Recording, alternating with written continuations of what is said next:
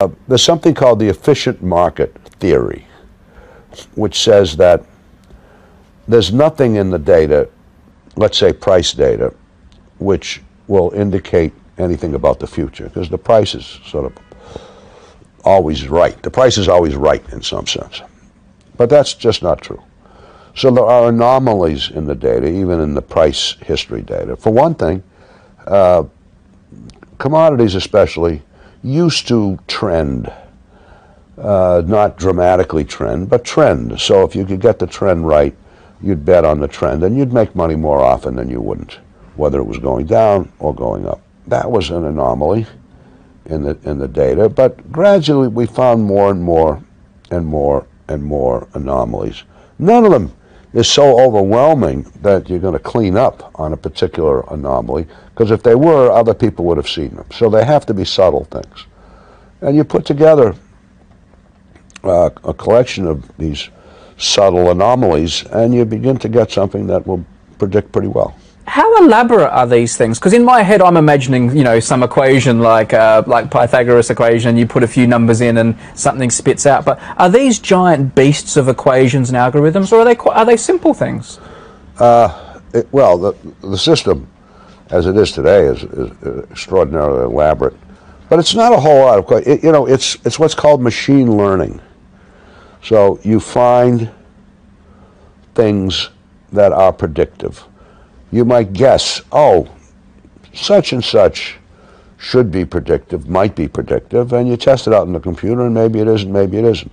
You test it out on long-term historical data and price data and other things, and then you add to the system this if it works, and if it doesn't, you throw it out. So there aren't elaborate equations, at least not for the prediction part. But the prediction part is not the only part. You have to know what your costs are when you trade. You're going to move the market when you trade. Now, the average person will buy 200 shares of something, and he's not going to move the market at all because it's too small. But if you want to buy 200,000 shares, you're going to push the price. How much are you going to push the price? How are you going to, you know, are you going to push it so far that you can't make any money because you've distorted things so much? So you have to understand costs, and that's something that's important. And then you have to understand how to minimize the volatility of the whole assembly of positions that you have, and be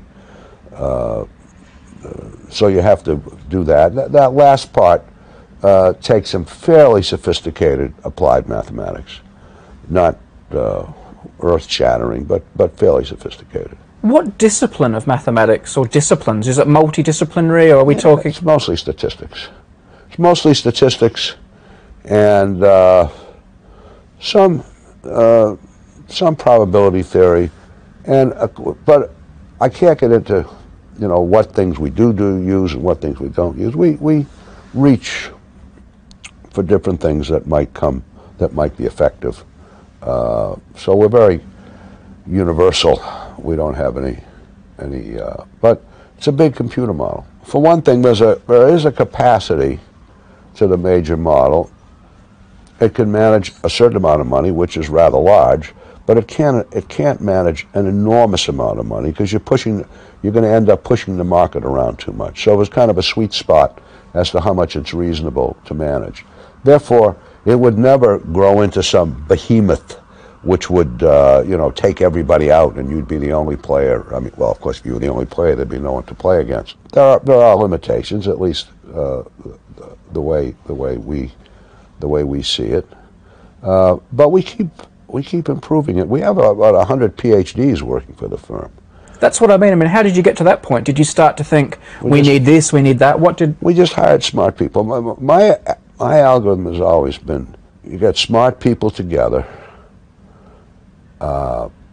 you give them a lot of freedom, create an atmosphere where everyone talks to everyone else. They're not hiding in a corner with their own little thing. They talk to everybody else, and you provide the best infrastructure, the best computers and so on that people can work with. and make everyone partners. So that was the model that we used in Renaissance. So we would bring in smart folks, and they didn't know anything about finance, but they learned. What was your employment criteria then? If they knew nothing about finance, what were you looking for in them? Someone with a PhD in physics and who'd had 5 years out and had written a few good papers and was obviously a smart guy, or in astronomy, or in mathematics, or in statistics. Someone who had done science and done it well and was interested in, applying his mind, or her mind, although it was mostly his, to, modeling markets and making money.